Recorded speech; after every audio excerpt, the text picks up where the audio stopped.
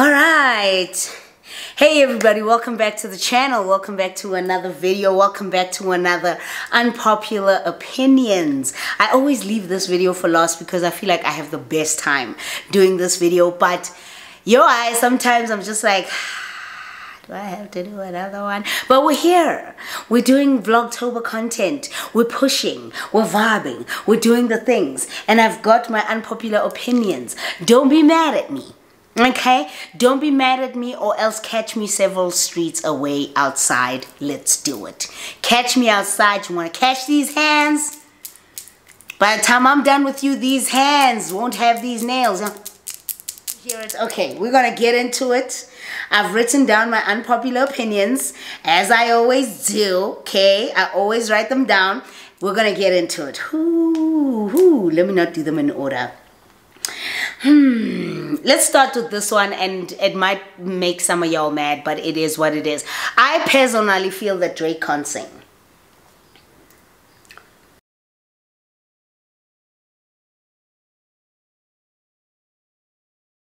Drake can't sing. Drake just speaks and he just elongates his words, and Drake can't sing. He can't sing. Like, he's not singing. He's just elongating his words. That's all he's doing, and he's elongating it, and he's making them rhyme with the melody and the tune at the time. I don't think Drake can sing. So all of you guys who love Drake, personally, I don't even think he can rap either. But hey, that's a conversation for another day. I ain't trying to get y'all mad and upset and all of that. I'm not trying to get y'all to do that. But personally, I feel like Drake can't sing. Okay? I say what I say. Okay, this might be unpopular and it might be popular, I don't know. But as the person that I am, I personally feel like even in a relationship, you should have your own space. We can't be on top of each other all the time. Whether we live in the same house, whether we don't live in the same house, whether we live in separate spaces, I ain't trying to be on top of you all the time sitting in the bed, yeah.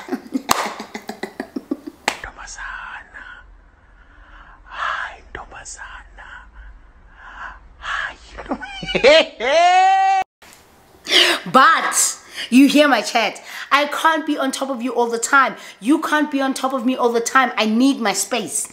I need a space. Okay, can you be on that certain part of the house? Give me this part of the house so I can chill. I can be within my space, my vibe, my moment. I'm not trying to be on top of you all the time. I feel like it's healthy to have space in a relationship. You're together, but you want to do your own thing. Still attach yourself to the individuality that is you. I ain't trying to be with somebody who wants to be naggy and clingy and with me all the time. Why? But when I do want to be with you, when I do want to be with you, I do want to be with you. You know what I'm saying? My phone can't recognize me when I've got makeup on. I always have to punch it. Anyway. Honestly, I'm going to say this, and I'm going to say it with my chest. I'm going to say it with my chest. Netflix continues, for me personally, Netflix continues to be the best streaming service for series, for movies, for whatever. It's the GOAT. It's the greatest of all time. Let me tell you why I say that. Whoa, bring up before you come at me with Amazon Prime and Hulu and HBO and Disney Plus and all of that.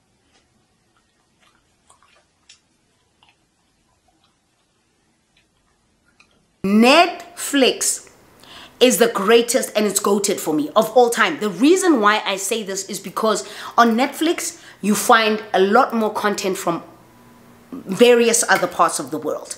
Okay, you get them from various other parts of the world. You get great shit. You get, nostalgic shows. You get new stuff. The Netflix documentaries are fire. They're fantastic. The documentaries about the serial killers and this, and the documentaries about this, and then the shows from England, and then the shows from India and Nigeria and Korea. Netflix goated. Yeah, and you know what? Netflix is also the easiest to maneuver. It's very user-friendly. Let me tell you how many times Amazon has frustrated me trying to find something to watch. I've just been like, I'm not getting it. I'm just going to go back to Netflix. So for me, personally, Personally, Netflix remains the goated. The goated, the goated. It's the greatest of all time. I said what I said. I don't know about your area. I don't know about your area, but in my area, there's an ice cream truck. Every time this ice cream truck pops up and you hear the ding ding ding ding ding ding, and you hear it, it's 9 in the morning.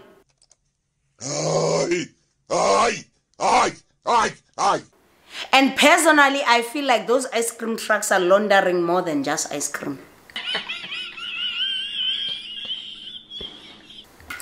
I feel like those people, it's an unpopular opinion, okay? I'm saying what I say and I mean it. I feel like they are laundering, they are selling more than just ice cream. Can I know saying? The kids haven't even left their beds yet. The kids are still busy watching Johnny Bravo and Gummy Bears and Ben 10 and My Little Pony. And here you are, and it's winter. I get it in summer because right now we're going through a heat wave right now. We're in spring and we're going through the sickest heat wave right now. I get it. At 9 o'clock, 10 o'clock in the morning. Go winter. 9 in the morning. Get out of here and I'm sick.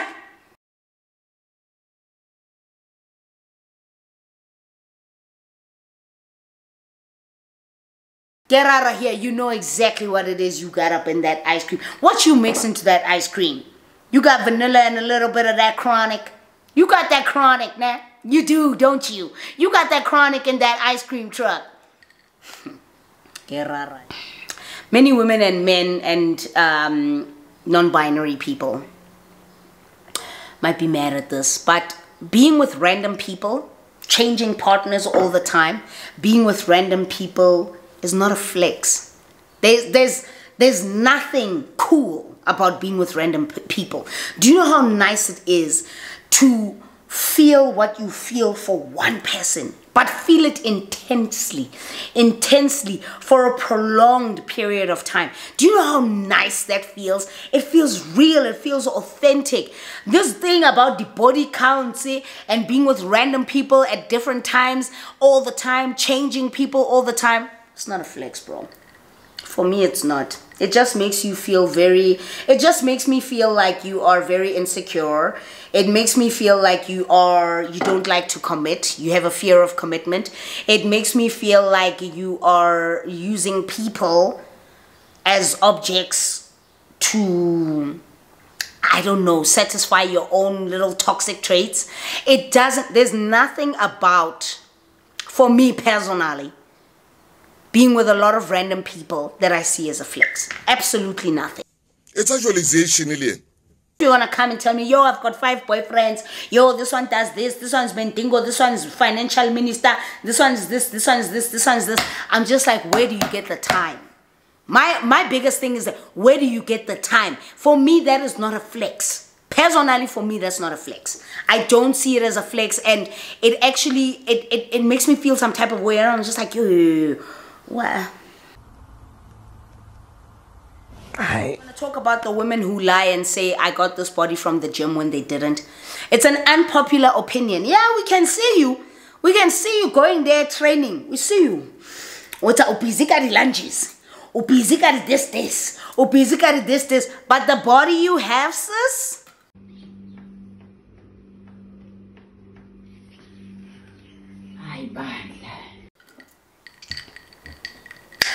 How's about you tell us about that 3 weeks where you just completely disappeared off social media? You disappeared. We had no idea where you were. We didn't know if you were lying in a ditch somewhere, if you got married, if you had a baby. We didn't know nothing. What I must do? Then you come back and you say that you took a social media break. And you were just, you were just doing you. You were just doing you, just going to the gym, eating clean, whatever. And you come back and you look like you've got ribs missing from your torso. You look like you've got ribs missing. You look like you've done a whole lot of... Where? Where?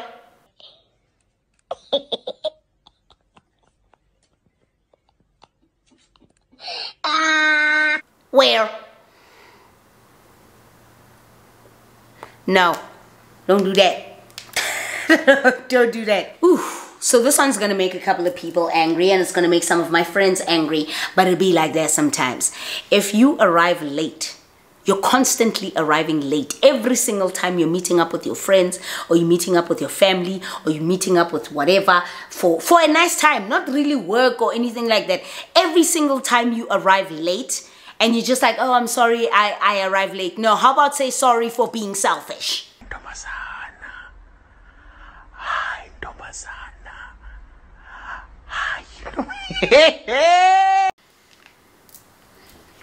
How about saying sorry for being selfish? Because that is what you are. If 6 other people can actually commit to being there at 1 o'clock, and then you're going to randomly rock up at 1:30, 2 o'clock, you're selfish. Why? You're selfish. And I know I got very good friends who do this. Very good friends. They're going to be like, wow, I feel attacked. You are attacked. That's exactly what I am doing. I am attacking you. I am attacking you because that is what you do. That is what you do. Le selfish. Maybe just come out and say, I'm sorry for being selfish and wasting your time by not being punctual. Because now things can't get started because I'm not here. Now you guys are just spending money, having drinks on drinks because you don't want to order because I haven't arrived. Say you are sorry for being selfish.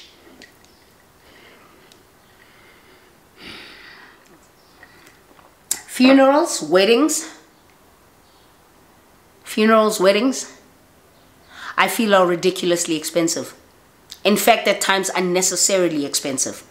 And are just used as platforms in which people can flex their muscle, flex the fact that I have a money, flex the fact that I'm going to look better than this girl and I don't like her. So I'm going to rock up there looking great. Black people, we do this a lot. We actually go and look for a new outfit for funerals. Why? I'm just tired. Why are you going to go look for a new outfit for Lifu? Why are we spending so much money for Lifu? That money should have been spent when that person was alive. I understand that you want to bury someone with honor and dignity, but at the prices that they're going for, the amount of money that people want to just celebrate the love that they have for each other at a wedding, the amount of money that has come from that. How about put it away for your kids' college fund and do something nice and small and cute? They are just ridiculously expensive and unnecessarily so. I said what I said. Come for me. It's okay. I don't understand spending anywhere between 500,000 and $1 million for a wedding. Where? Why? Okay.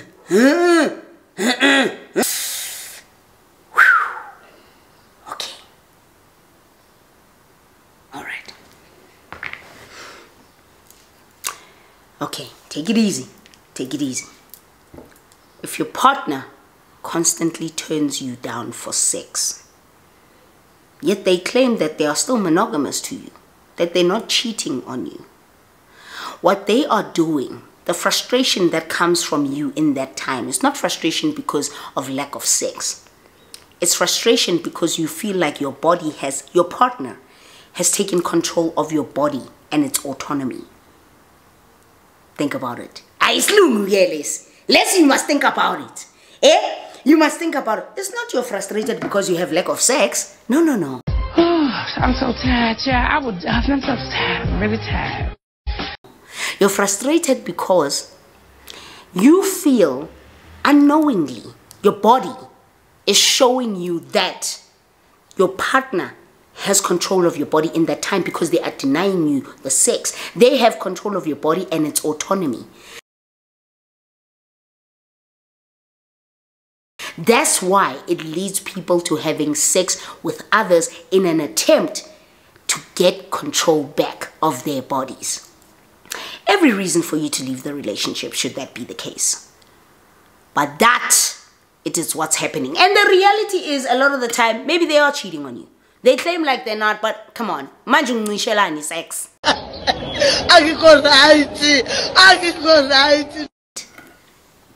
Think about it. don't be mad at me.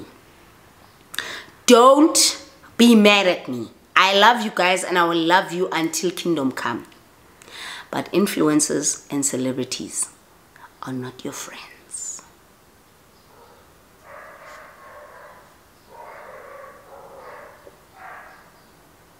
They're really just not. They're not your friends.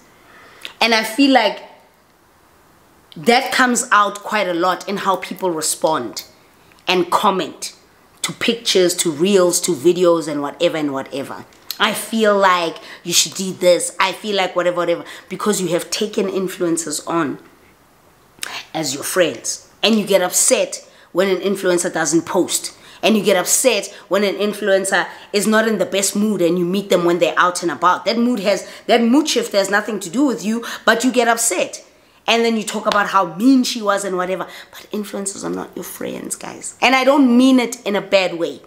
I'm going to try and hope and pray that you guys are going to be mature about what I've just said. We love having you guys around. We love, the fact that you guys support us and you support us in what we do, whatever. But I'm sorry, but don't be mad at me, but I'm sorry. When your boss says, you know, I'm loving what you're doing recently, I'm loving your work ethic, I'm loving the amount of work you're pushing, and really at this point you're in line. You're in line to be partner. I see a promotion coming and whatever, your boss is gaslighting you.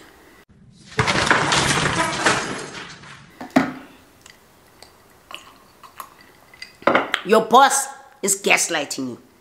When they continue to say that over and over and over and over again, your boss is gaslighting you. I need to be out of this house in 5 minutes. Your boss is gaslighting you.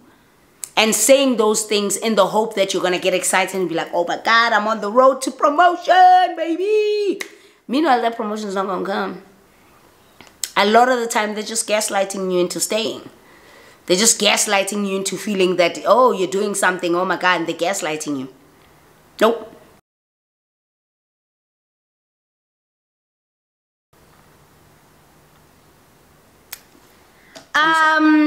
Let's be honest about sometimes how we say, Horia, you know, that girl, that person is a narcissist, hey? They're a bit of a, they're a bit of a narcissist, you know, and they're showing different sides of their misogyny and their chauvinism through this narcissism, like it's creeping out. Sometimes that person is not a narcissist, they're just a prick.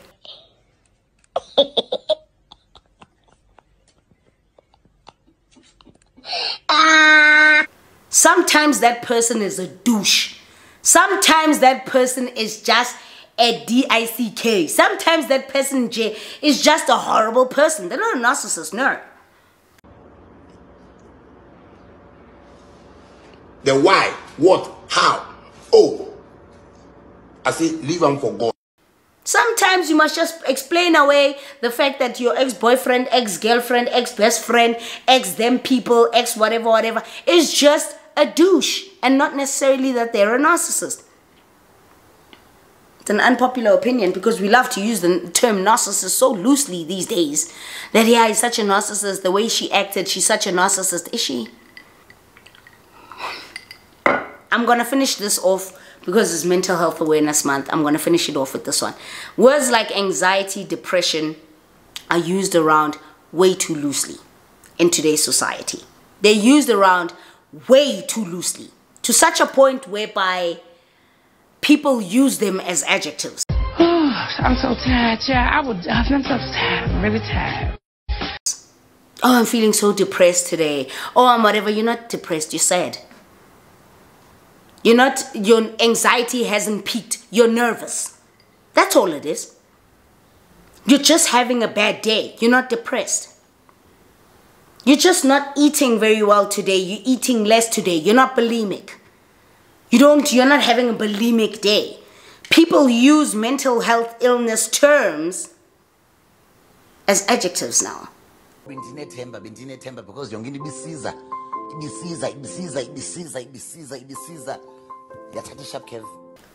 it's giving go home and read something. Go home and read something. Yeah, that's what it's giving. Okay, I'm gonna go. I hope you guys enjoyed this relatively short unpopular opinions video, and if you did, definitely do like the video. Also subscribe to the channel, click that notification bell so you know each and every single time I upload, honey. And also like the video, please. It does so much for me. I really do appreciate it. And if you want to go that one up for that extra bonus content that is coming, that is always in the membership space every second week, definitely do join the space with JK. Join the space with us. There's quite a number of us in that space, and I love it for us. I love it for us. Thank you so much for constantly supporting the channel. I love you guys very much. Have a great day or great evening wherever you are, and I'll see you in the next video.